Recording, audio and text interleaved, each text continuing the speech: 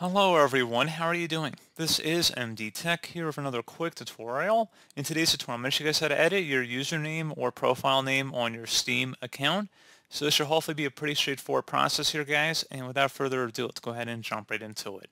So all you have to do is select the Friends tab up at the top, and then select where it says Edit Profile Name / Avatar. And now on the left side, you can adjust your profile name over here in this box. And then once you're done, you will have to scroll down to the bottom of the page here and select the Save button.